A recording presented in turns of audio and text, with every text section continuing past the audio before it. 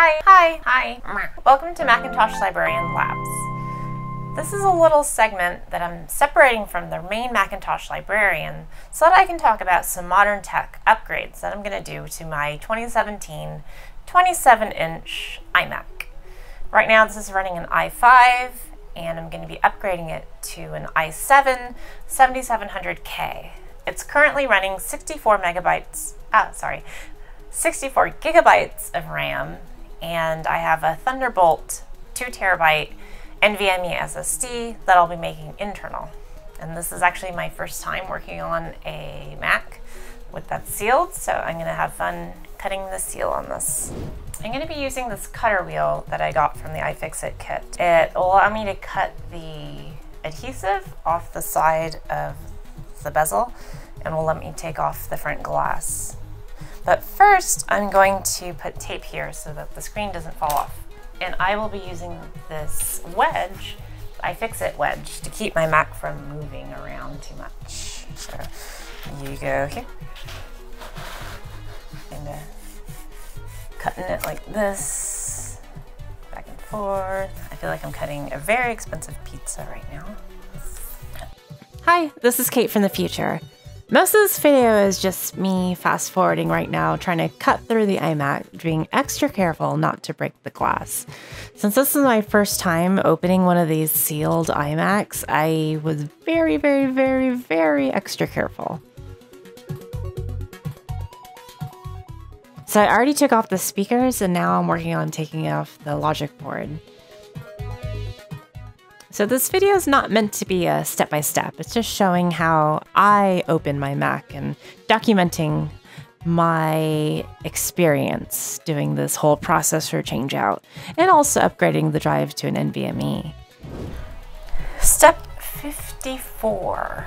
So these all have different sizes. Well, there's pairs. So there's actually 12 different screws of varying sizes. So I'm making sure that I have them stickied and labeled. Again, this is all in the iFixit thingy, so I'm just following it. If you want to follow along, that'd be awesome. Okay, so I was probably being a little too meticulous with these screws. Honestly, this took me a lot longer than it should have, but I was marking down where all the screws went on little pieces of tape and making sure that I didn't lose anything. I wanted to make sure that when I put this Mac back together, that I wasn't using any of the screws in the wrong places.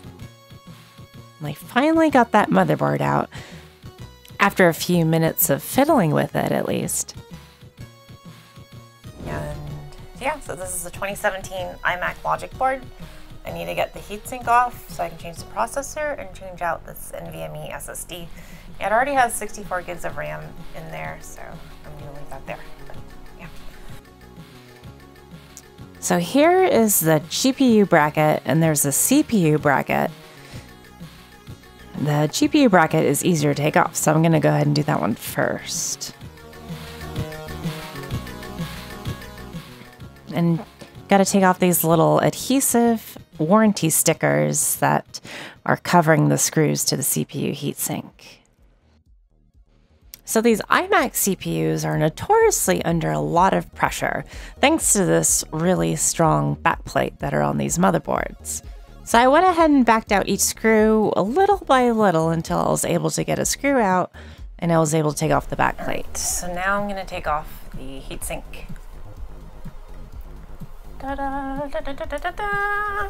So here's the CPU still attached to the heatsink.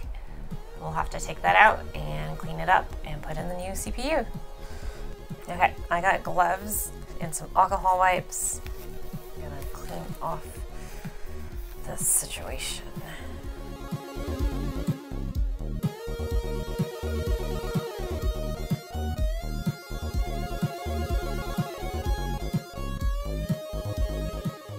So for the GPU memory, I will be using these thermal pads. You can find these on Amazon. I originally bought them for Raspberry Pis, but they work perfect for the iMac's GPU memory. So here's my eBay i7 7700K, which is a nice upgrade from my stock processor. I'm going to be using Arctic Silver MX4 as my thermal paste. And I went ahead and pre-censored this part since I don't want those comments. I probably put too much thermal paste anyway.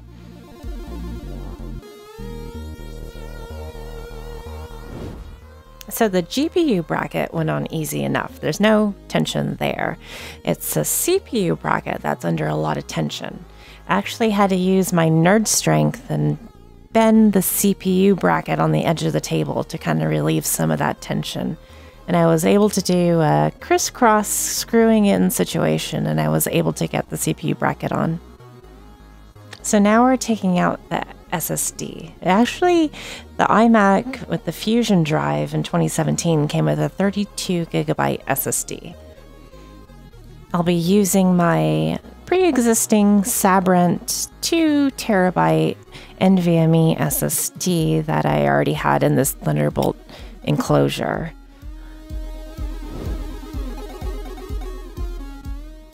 Now that I put the NVMe drive in, it was time to reseat everything and get everything back into the chassis. One lesson learned through going through all this was to try to plug in an Ethernet cable and a USB cable to the back of the logic board while you're screwing in the motherboard, or the logic board, motherboard, you know what I mean. This will help align the motherboard to the case, because originally I had issues where I couldn't plug in a Thunderbolt cable because not everything was just like a few millimeters out of alignment. So I had to redo everything. Not fun. All right, so now I'm installing my 1 terabyte SSD, which is replacing the 1 terabyte platter drive that was in there before. I'm using this bracket adapter to adapt the smaller 2.5-inch drive to the 3.5-inch slot. I'm also using this OWC cable that goes between the drive and the Mac to send temperature information to the iMac. This will help the iMac's fans run at the proper speed. I just tuck the wires behind everything. All right. So now that we're getting things wrapped up, at least for the inside of the Mac, it was time to put the front chin back on, and I took this off in the beginning to help me take out the logic board. I'm using some gaffer's tape to hold the screen in place. Then I'm making sure that I can plug in all the wires to the screen before I close everything. Right now, I still haven't put the adhesive on. I'm still relying on the gaffer's tape to close it. And this is just so I can test it to see if the processor works. So here I am, waiting.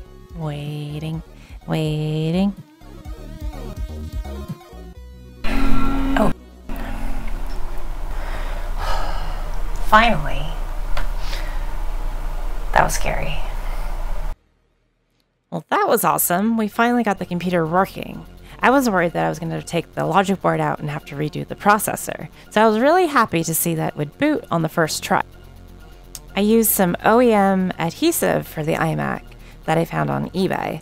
And this stuff supposedly works really well, and people haven't reported their screen falling down. So just make sure to clean off all the old adhesive, which I kind of cut out of this video. I left the gaffer's tape on just because I wanted the adhesive to set for a few days before I took it off. So overall, I was pretty impressed with the results. I saw about a 26% increase in Geekbench scores for single core and about a 40% increase in Geekbench scores for multi-core. And now I realize these Geekbench scores aren't blowing anything out of the water, but it's a huge increase from what I had before. And it definitely helps with my video editing, especially when it comes to rendering some of the special effects that Mackie has to do. So yeah, thanks for watching. I hope to see you again in another Macintosh Librarian video. Bye!